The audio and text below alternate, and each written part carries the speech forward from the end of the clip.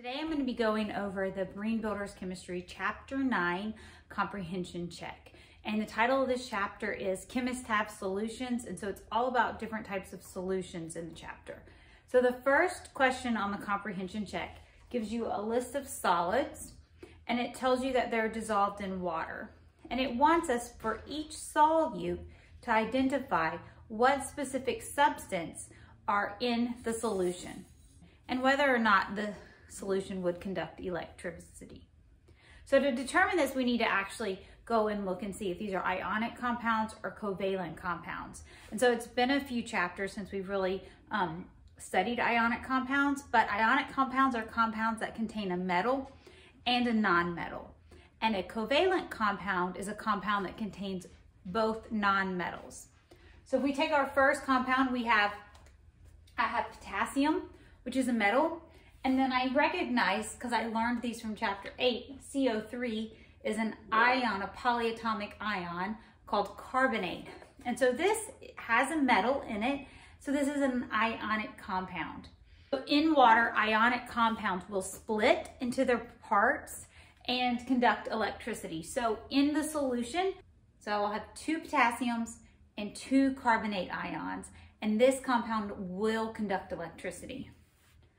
So if we're looking at the next one, we have a carbon and 2 sulfurs. And both of these are non-metals.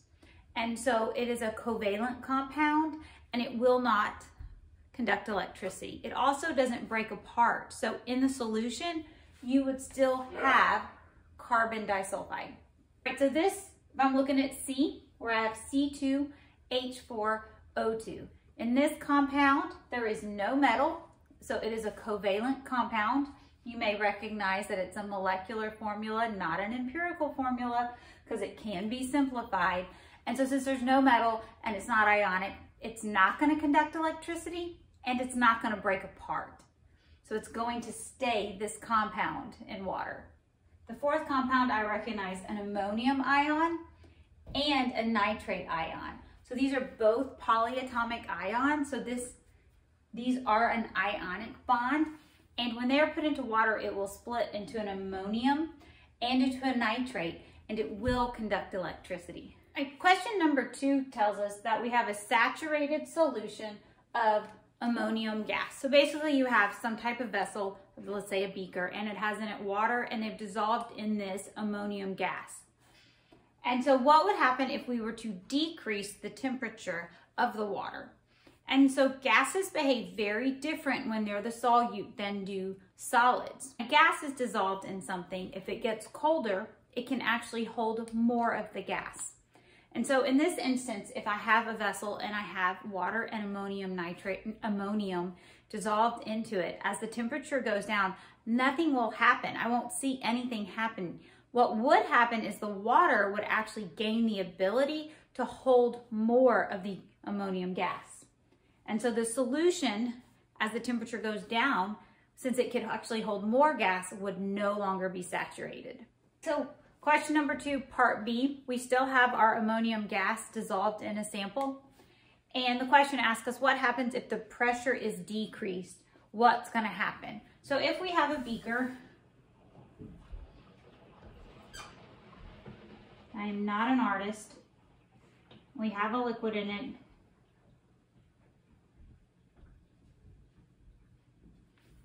So if we have a beaker and we have a liquid and dissolved in it is a gas, you're not actually going to see bubbles, but that's the best way for me to show it, okay? And so the pressure above it is decreased.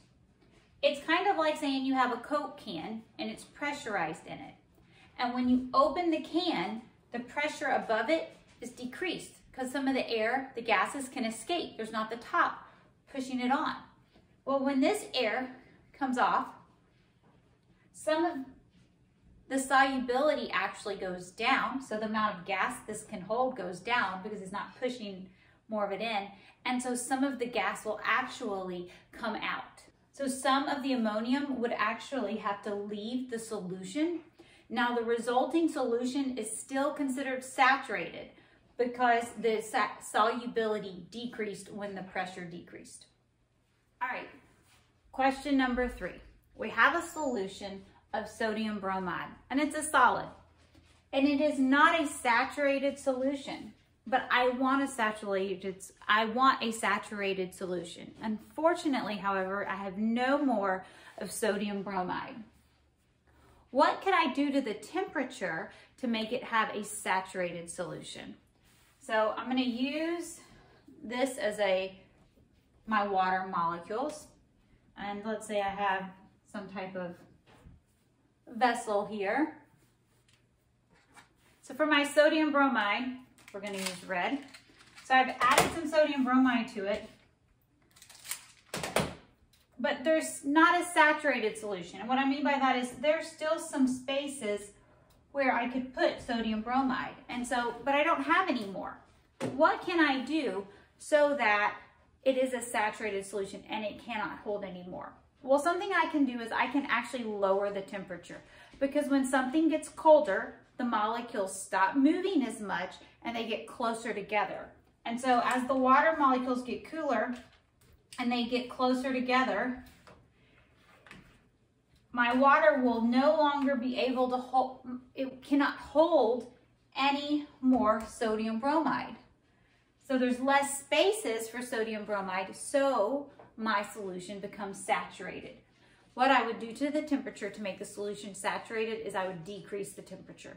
Question number 4 is writing an equation and then balancing it. And I know that for some students this is very intimidating, but you just have to take this one bite at a time and just go like step by step through the problem.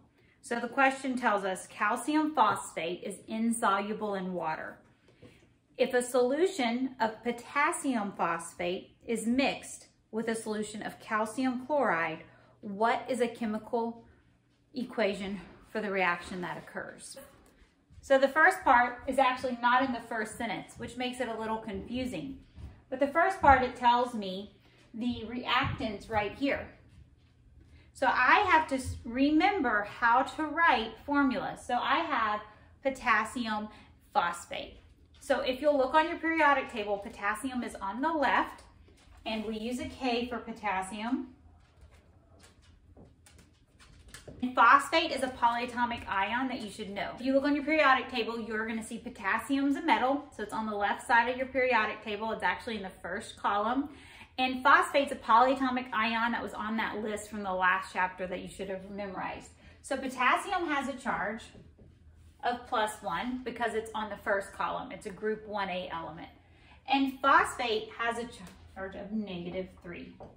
To make the first part, I have to balance the charges. And so I'm gonna have 3 potassiums and just 1 phosphate. This is doing the crisscross method. I don't know if you guys remember this, but this was from many chapters ago. And so this would give me a total charge on potassium of +3 and a total on phosphate of -3. All right, so the second reactant, so it tells me that these are solutions. And so if these are solutions, they're aqueous. We're going to write your phases. The next one it tells you is calcium chloride.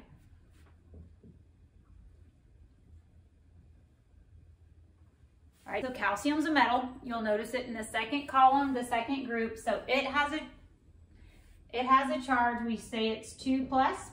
And chlorine is -1 because it's a halogen and it's. So I want to balance these charges out across the 2 down here and the 1 down here.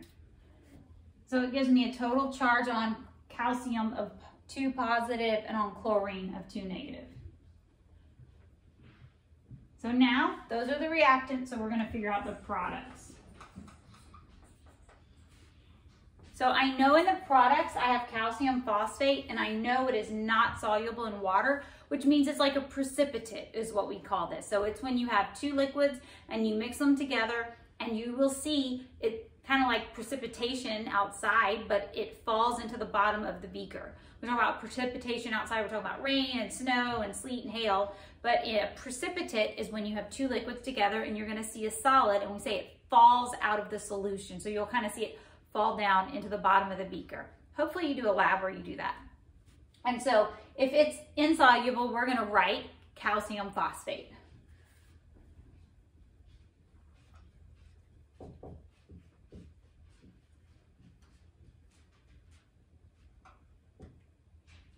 So calcium is a 2+ charge and phosphate is a 3 negative. So we're going to cross our charges. Since phosphate's a polyatomic ion, I'm going to put parentheses around it. All right, now that is not my only product. I have some other things, okay? So I've used the calcium and I've used the phosphate. And some of you may be recognizing this from when we did types of reactions, but we did a type of reaction called a double replacement or a double displacement. Some books call it replacement, some call it displacement, where basically they swap partners. And so for this one, phosphate has left potassium and gone to be with calcium. And so it's traded out metals. So it's changed the potassium metal for the calcium metal. So what's going to happen is the calcium metal is no longer going to be with chlorine as it goes to the phosphate. So let's finish the other part. We've used phosphate and I've used calcium. So left I have, my arm's in the way, but potassium chloride. You still have to balance your charges. So chlorine is a 1 negative and potassium is a 1, chlorine's a 1 negative and potassium's a 1 positive. So I just leave the charges like that, like I don't have to put subscripts because they're balanced out. Now, one thing about this problem is it's not done yet because this equation is not balanced. So we have to balance it. It's been a while, we can do this. As I balance this with polyatomic ions, I want you to remember to think of the polyatomic ion. Since phosphate is in the reactant and in the products, we're going to balance it as one group. So I've got potassium here, so let's just start with potassium. I have 3 over here and I only have 1, so I need 3. But that gives me 3 potassiums and 3 chlorines. So let's look at phosphate. So I have 1 phosphate. This is going to be a problem we're really going to have to just play with a lot, okay? I have 1 phosphate and I have 2 phosphates.